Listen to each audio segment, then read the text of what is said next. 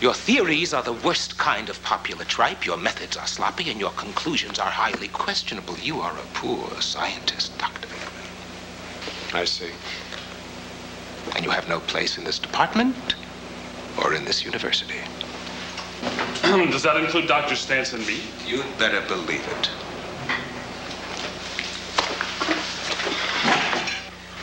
You said you floored him at the Regents meeting. Ray, I apologize. I guess my faith in the Board of Regents was misplaced. You know, I have to laugh. They did this to Galileo. It could have been worse, Dr. Venkman. They took the astronomer Phileas and staked his head to the town gate. Ouch.